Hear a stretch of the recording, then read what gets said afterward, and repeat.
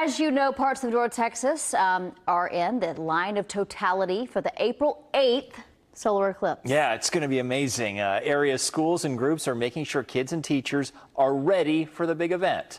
NBC5's Vince Sims shows us how. Here at the Eduardo Mata Montessori School, education is happening every day, but today they made sure the students were learning about the upcoming eclipse. Out of the way, so this photo shows you kind of what it will look like to your eyes.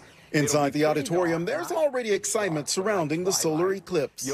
Because, I've never seen a total eclipse. I've never heard of one. Well, what's exciting is, the rarity of it. Also, just eclipse, you usually are walking around, normal day, it's sunny, but bam, it's dark. Oh my gosh, what is going on? That's a very exciting experience. What I want you to do is take your thumb out at arm's length. The Dallas Arboretum added to that excitement, with students getting to learn from astronomer Dr. Jeffrey Bennett. He also wants all teachers to understand this is more than just a science class lesson. Eclipses have had this enormous impact on human history because they are such spectacular events. So I want teachers to take advantage of this opportunity, this special day coming up, to use it to teach across the entire curriculum, not only in science.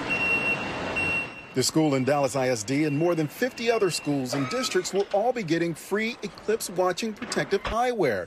The Perot Museum of Nature and Science was distributing boxes of them Wednesday and are on a mission to distribute more than 1 million safety glasses around the area. So this is a great way to bring everyone together around science because we're going to be experiencing the same thing at the same time. An experience to last a lifetime. I mean, yeah, we do a lot of memorable stuff, but this is super memorable.